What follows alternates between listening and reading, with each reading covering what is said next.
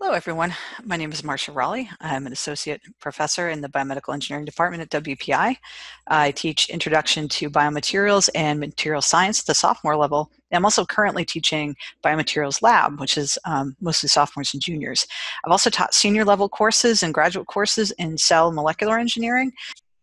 I also work with a really fantastic group of graduate and undergraduate students in my lab on projects related to tissue engineering. So our main focus has been to develop, using these tissue engineered ring modules as living building units.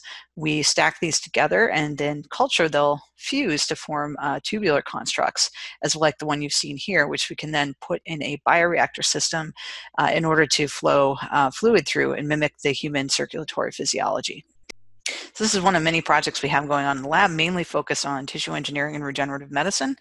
I'm happy to answer any questions that you have about coursework, projects, research opportunities, where students go when they graduate, and opportunities for doing a 5-year combined BSMS program. Happy to take any questions. I'm looking forward to talking with you over sometime in the next few weeks. I'll be here on Wednesday evenings, and I look forward to saying hello.